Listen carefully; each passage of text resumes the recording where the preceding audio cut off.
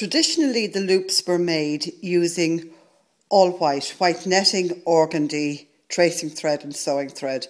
But for today, I'm using a black background with red sewing thread so you can actually see it.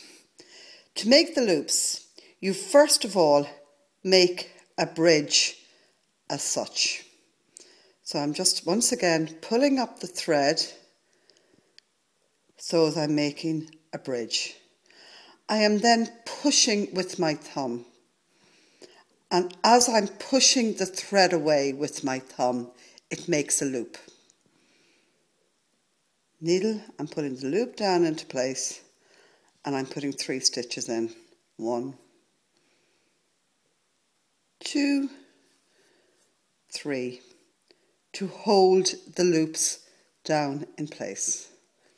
I'm putting 1 stitch in between. Once again,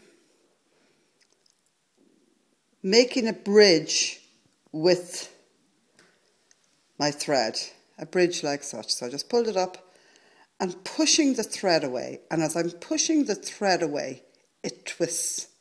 Now that just comes with practice. Seriously, it's just a matter of just twisting all the time. And that's,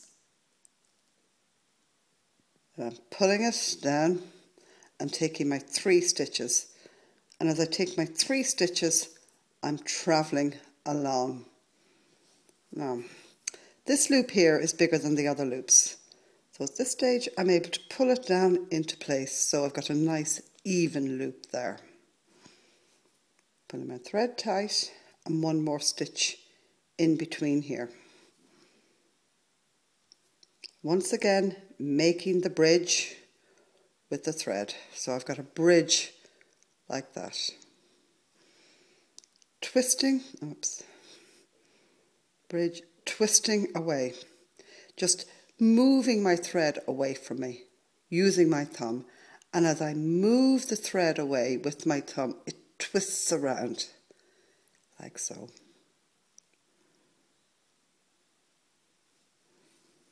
Now, it takes a little bit of practice.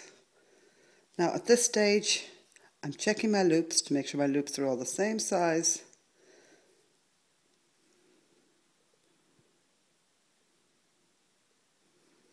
Now, last time, making a stitch just between the loops, making the bridge, and then twisting the thread with my thumb. Twisting the thread of my thumb, pulling back down to size, checking to see, yeah, that's about right, and that's the way. Making the loops is just a series of just practicing, and that's it.